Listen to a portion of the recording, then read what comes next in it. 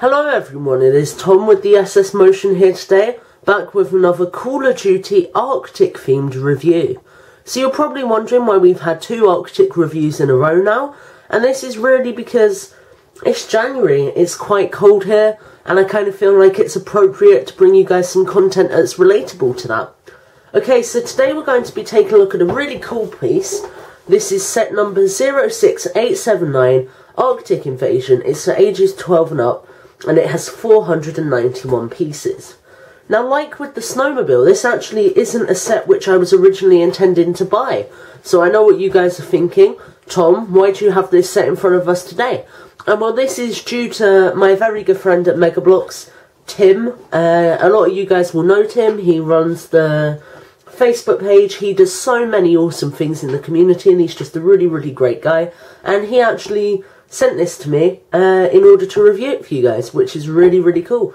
And this is a set which I was quite excited about. Like, I saw it and I really liked the design for the Jeep, so I'm really excited to be able to get my hands on it and actually bring you guys a review. So thank you, Tim, it is really appreciated, and it's thanks to you that I'm able to get this content out, so I really do appreciate that, as I've said.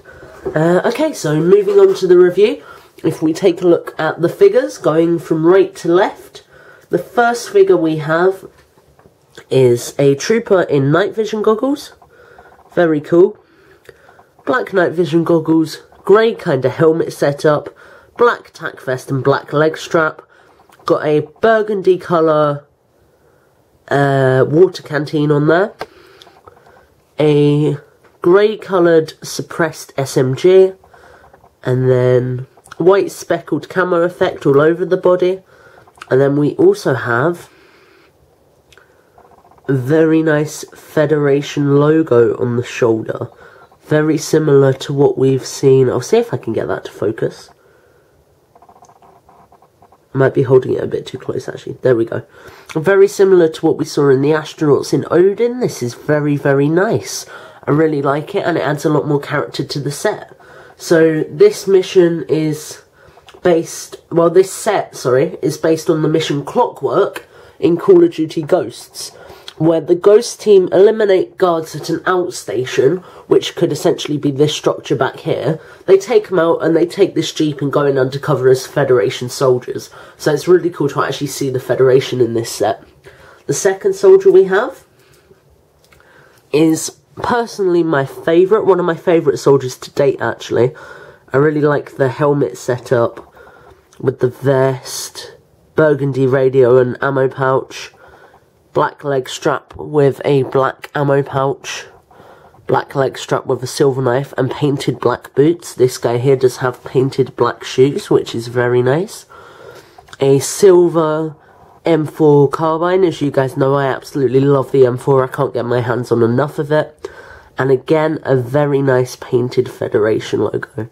And we also have a burgundy pouch on this guy's back, which is really cool. Now, it should be noted that a lot of the burgundy accessories in this set are accessories which I've put on the figures where I've wanted them, as there really is no place to actually display them. You're not told where to display them, so I've kind of just done it as I wanted, which is quite cool. We then have the third figure in this set. Again, another very nice figure.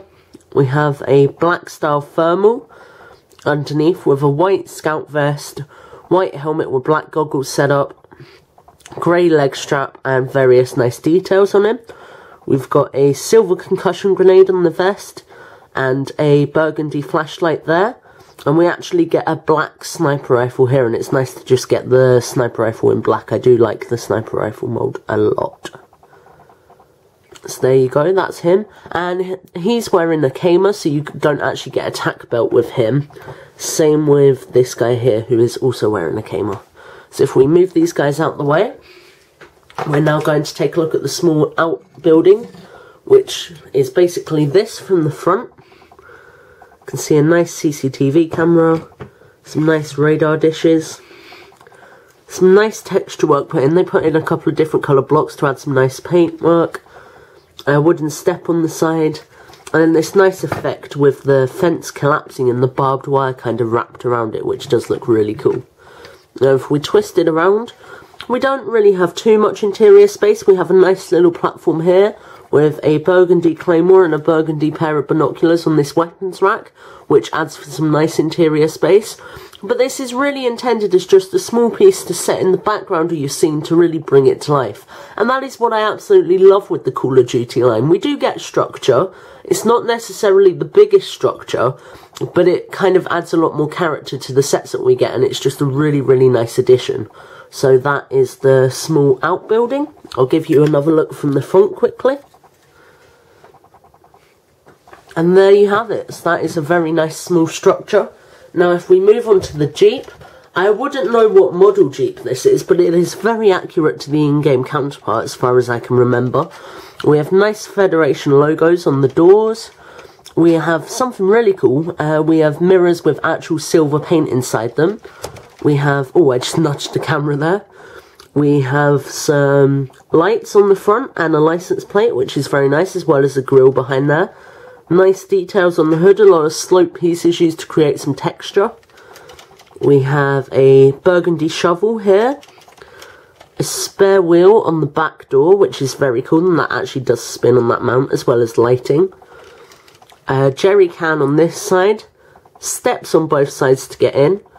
And then a roll cage on the top with lights on the side and lights facing forward. And in terms of accessibility, this is a very cool model. We can actually... That has not done that properly. If you give me a second to click it all in. This is a bit of a pain sometimes, but we can actually open up the back here, which is a really nice feature. It's something which I didn't think they'd throw in, but they did. And it's really, really accurate to the in-game vehicle and the real-life vehicles. That's something that I really like.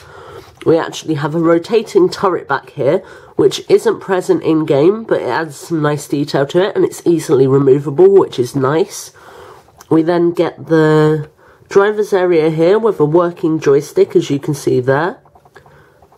A moving steering wheel. And then one very nice detail is we actually have a fold-up little area here where you can store weapons in when the drivers are sat behind the wheel. So that's really cool, and that actually fits the M4 quite nicely, which is quite cool.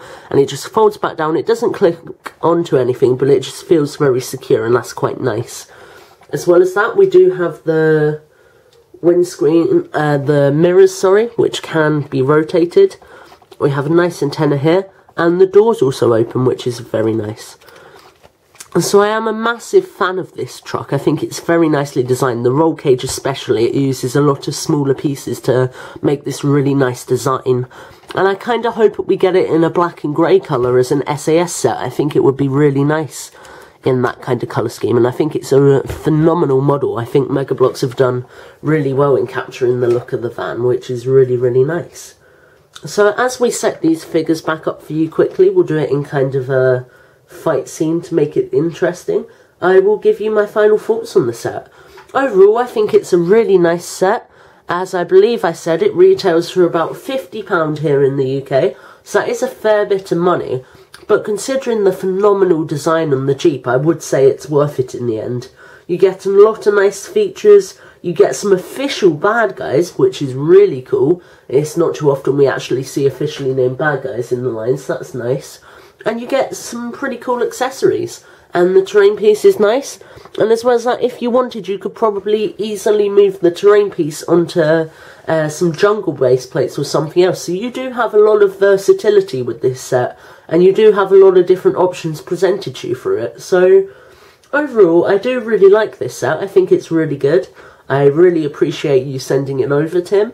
And I would definitely recommend this one. I mean, I've never really been a fan of Arctic stuff, but having received this, I am pleasantly surprised, and I'm really, really impressed with the level of detail that's gone into it. So this has been another review with me, Tom, here on the TheSSMotion. I am hoping that in the next few weeks I'll be able to find some of the spring Call of Duty stuff for you guys.